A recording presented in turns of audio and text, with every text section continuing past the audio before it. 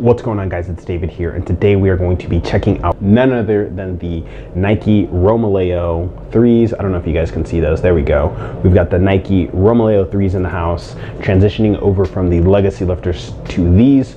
So today I'm going to be going over a quick little overview for you guys, for those of you that are looking to get a new pair of weightlifting shoes.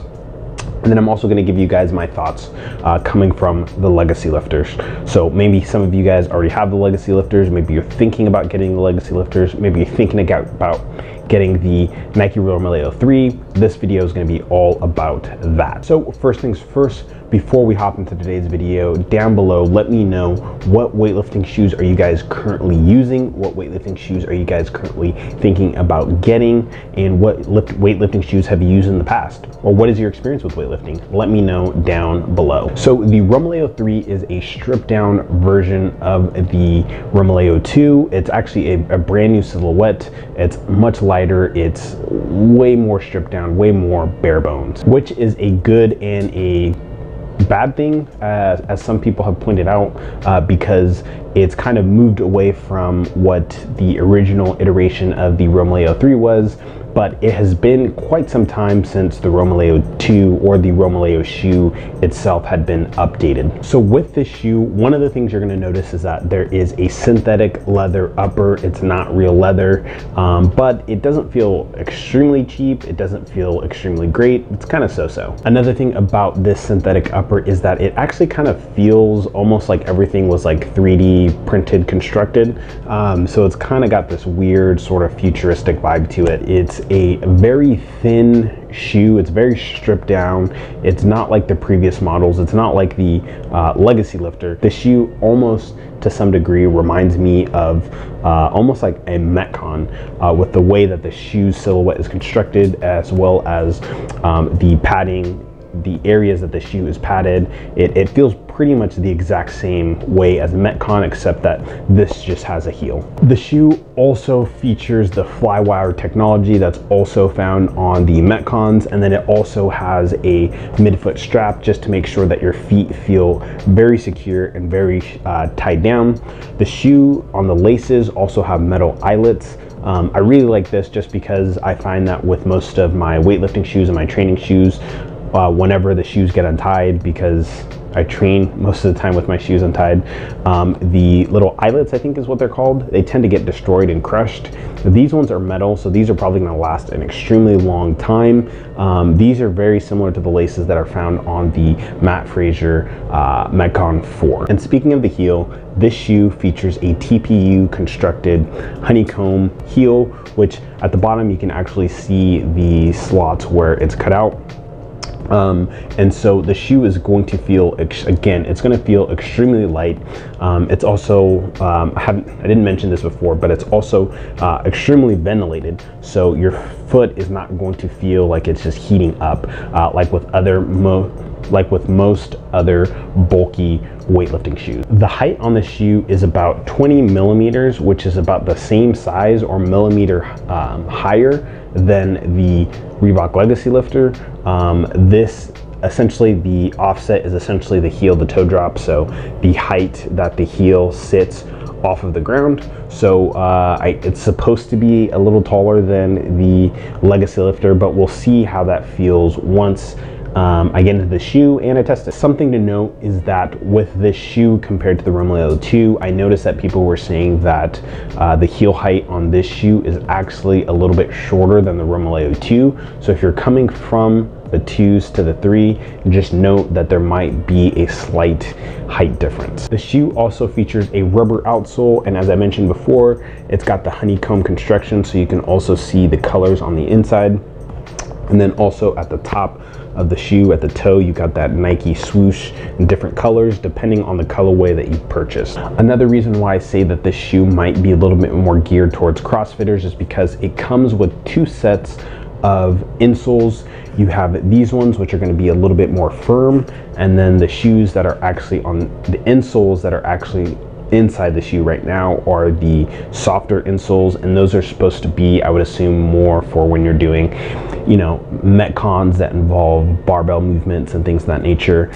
The firmer ones, again, like I said, they're probably going to be more towards being used when you're doing just pure weightlifting. So let's say, for example, if you have barbell club or something like that, you'll probably want to use the firmer insoles just so that your feet aren't moving around when you're trying to attempt lifts. And if I haven't said it already, I'll say it again. This shoe is ridiculously light.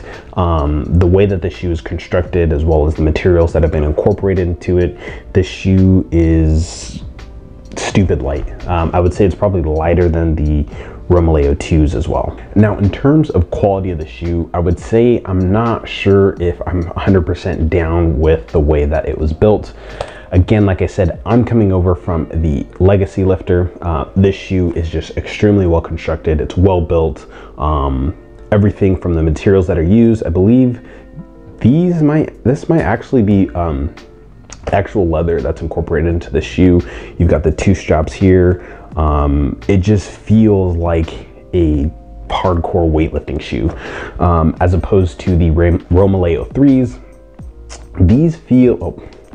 These feel a lot more like metcons that are kind of for weightlifting. Again, like I said, the construction on the upper isn't 100%. I'm not 100% sold on it. Like I said before, it feels like there's a bunch of 3D printed materials that they used, and they just kind of layered it on top of each other and glued it, as opposed to actually sewing pieces together. All of the pieces are there. It's just the way that they executed it. I'm not 100% sold on it. But again, this shoe is, I would say, more designed for the CrossFit crowd. I think part of the thing is that there's no doubt that CrossFit has really had an impact on the resurgence of weightlifting, specifically within America. And I think this shoe was really targeted and geared towards those individuals, because it wasn't until, I would say, a few months ago that they actually stopped selling the Romaleo 2s, which a lot of people were kind of upset about.